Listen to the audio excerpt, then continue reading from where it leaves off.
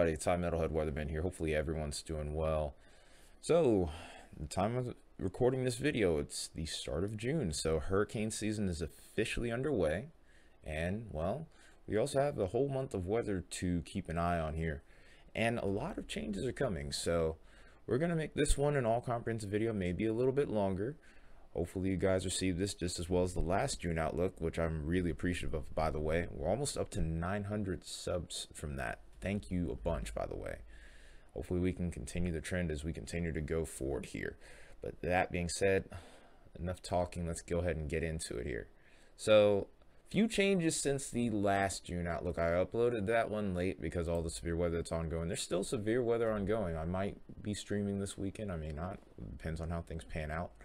But interesting thing to make note of is the monthly temperature outlook in particular has changed. Whereas before we were kind of a bit more balanced, there's going to be a trough that ends up coming in during the early part of this month here that's going to hang around the eastern half of the US. And this is going to help level out the temperatures here. So instead of before where we were seeing above average chances for temperatures, now we've kind of switched to where we could see equal or even chances of slightly below average temperatures. Also, ridge is going to be occurring out towards the west, and this is going to help keep the temperatures warmer here. Over towards the northeast, it could be a mixed bag. You're kind of leaning a little bit more towards above average temperatures, but of course there's still a lot of unknowns with this trough once it moves in, and that's going to be coming very soon here. So another thing we're going to take a look at is the precipitation here. Over the course of the monthly outlook, we're still kind of looking towards the south, especially towards the southern plains for some action here. But the area of focus has kind of shifted with a higher point of confidence towards the northern end of the Mississippi Delta. So could be seeing increasing chances of rainfall there.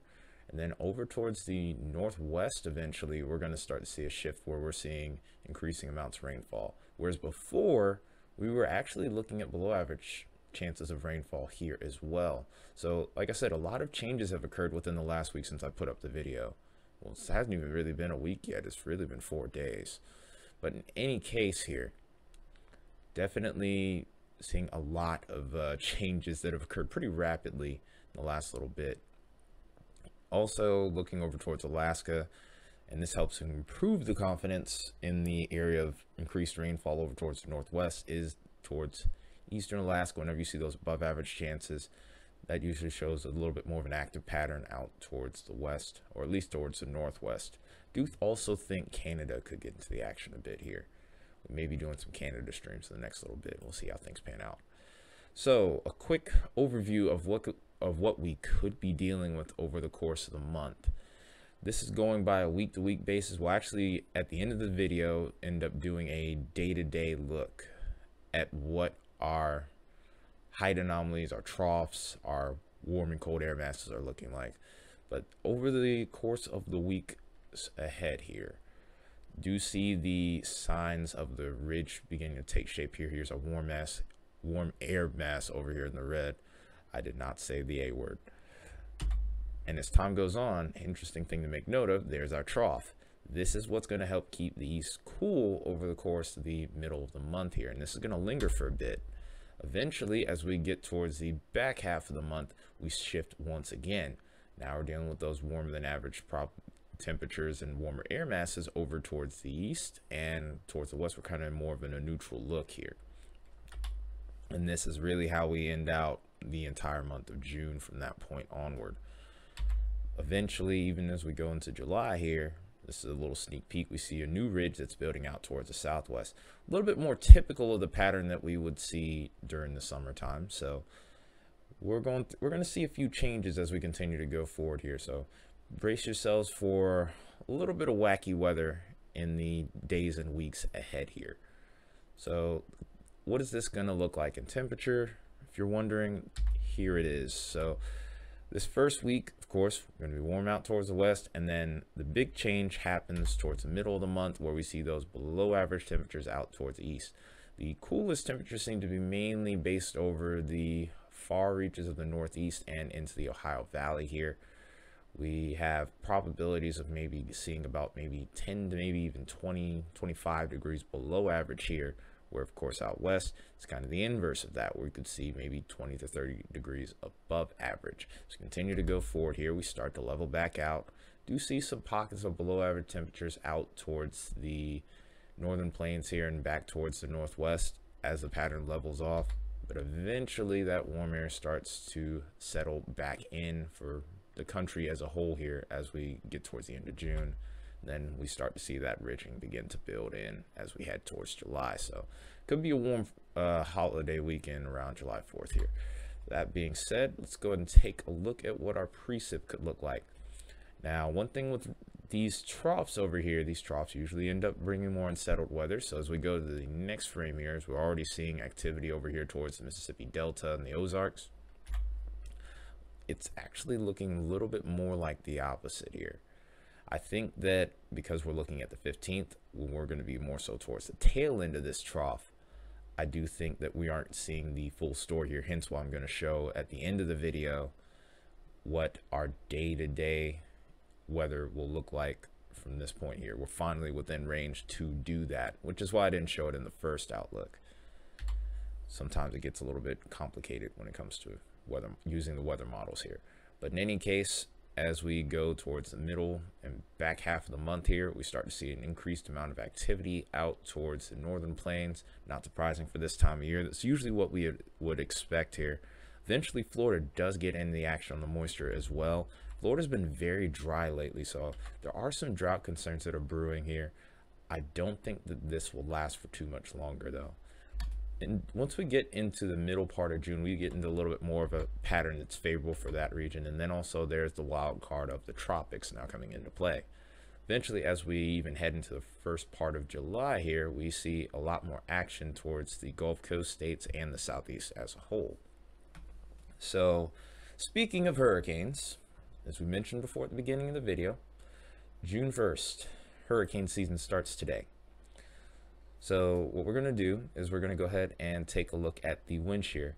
Now, contrary to tornadoes, where you're kind of looking for wind shear, especially at the lower levels of the atmosphere, you actually want the opposite with hurricanes.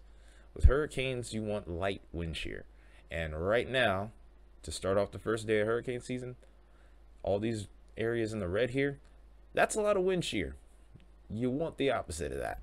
So I would not expect anything to be forming in the short term. So basically within the next week, we're good. So basically what we're looking at right now is the Gulf of Mexico and close to home basically for the most favorable areas of development right now. As far as these regions are concerned, the waters are still very warm for this time of year, but this wind shear is going to help nullify any chance of anything developing within the short term. Basically, what we would really be concerned about right now if the wind shear was lighter would be a storm system that has a front that dips into the Gulf here and kind of stirs it up a little bit. And we just don't really see that right now. There's too much speed shear for sure. Directional shear doesn't matter quite as much with hurricanes. It does matter to a point here, but if you have speed shear like this, odds are you're going to have a tough time getting anything to form. Now, there is something I do want to bring up as we move further along here. As our pattern starts to shift here, we do end up seeing a point where this wind shear does start to lighten up a little bit. Now, will it lighten up enough to where something can develop? It's still questionable at this time, but this is when we get towards the mid-month, and this is what kind of makes me raise a brow just a little bit. We're getting into the yellows and the lighter orange here. This is where that wind shear starts to lighten up. And if we get a frontal boundary that pops up here, or even a low pressure that sneaks into the Gulf, we could get a named storm that pops out of that.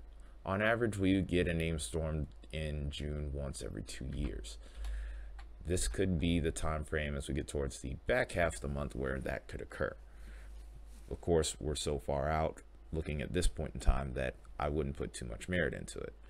But in any case, just something to keep an eye out on. There's another way we can look at the potential for something developing here, as well as where our low pressures are going to be across the country as a whole here, and that's looking at what's called the ensemble member. If you see a grouping of numbers with the brighter colors together in the red, that's an area of low pressure. And if it's over the water, I mean, you can kind of put two and two together. becomes a point of interest for maybe some tropical development down the line. And as I said before, you aren't really seeing a whole lot. You see a little bit of a change in color, but nothing incredible. In fact, you see a lot of high pressure going on over here towards the Gulf. So that also kind of works in our favor for keeping any sort of tropical activity at bay in the short term here. Eventually, though, we do see increased activity, of course, over towards the Caribbean as time goes on. Mainly think this will be in the mode of showers and storms. Nothing in particular that's organized in the way of tropical development. Now, as we get towards the middle of the month, that's where things kind of get a little bit more interesting. I do see a little member that's popping up here that we need to keep an eye on. Maybe it couldn't. I do think that this just increases the shower and storm probabilities over towards Florida, but nothing in the way of tropical development just yet. Over towards the Eastern Pacific, hurricane season's already been underway. That season starts May 15th, so maybe towards Western Mexico might be something to keep an eye on.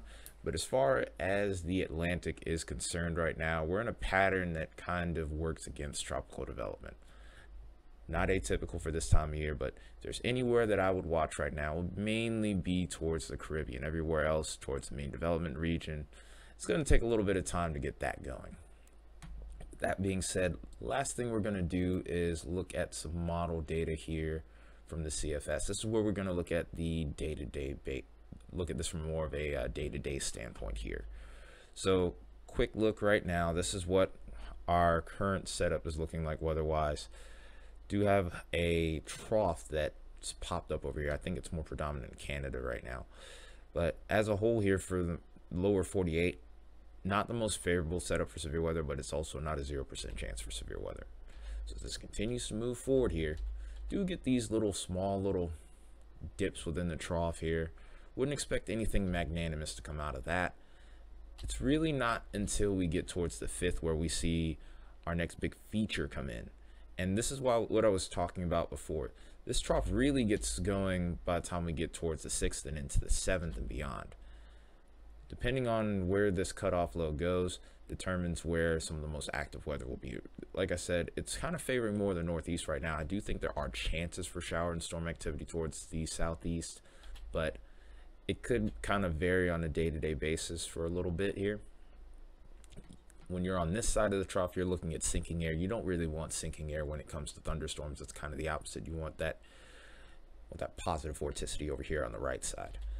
As time goes on, though, we do continue to see this trough affect the eastern half of the country. This is definitely going to keep the temperatures down, which is nice for me considering the fact that I'm a landscaper, by the way. That's my regular job. And then as time goes on, another trough comes in, kicks this out, and I think this is what's going to help spice up the severe weather threat towards the eastern half of the country as we continue to go forward here. Also, this is going to help keep the temperatures cool as we go forward beyond that point. And this takes a while to leave. So by the time we get towards, let's say, the 20th, this trough finally deteriorates. We do have maybe a couple other chances of showers and storms, possibly from the 22nd onward. Now, keep in mind, we are well beyond no man's land here, so this can easily change. But based off of the looks that I'm seeing here, we could have a good bit of activity towards the eastern half of the U.S., which is somewhat atypical for this time of year. So eyes open on that. Eventually we get our ridge that develops out towards the west here, and eventually a temperature shift towards the northwest as well. We're going to keep an eye on after that point. We eventually start to get the appearance of what might even be an omega block as we get towards the 24th and the 25th. So it'll be interesting to see if this pans out, how our severe weather outlooks will change from that point. I do think this will help slow things down a little bit more. We definitely could use a break. But as time goes on here, big ridge develops out west for a little while until the end of the month, and then after that point we're really kind of looking more so towards the start of July from that point. Does so far look like it could be a more tamed weather pattern, so to speak, but like I said, 768 hours out is more than 30 days. Long way to look. And sometimes this model is not the most reliable, but the only one that I can really find that goes out to this range currently, outside of a couple other ensembles. But in any case, though, take a final look at our precipitation here, and we'll be out. But fact in the matter is, we have a lot of moving parts in the days ahead in the days and weeks ahead as far as June is concerned. So here's that activity again. That's that trough, those series of troughs coming through the east here. And this is what's really helping favor that more active pattern out east.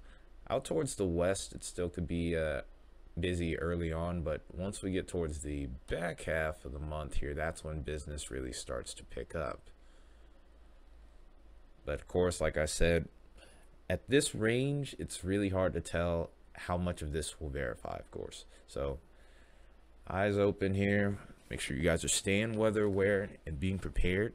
Like I said, hurricane season starts today, so we'll be doing outlooks at least once a week from this point. In any case, though, appreciate everyone tuning in. Hope you guys have a good weekend. The entire Metalhead Weatherman. I will see you in the next one.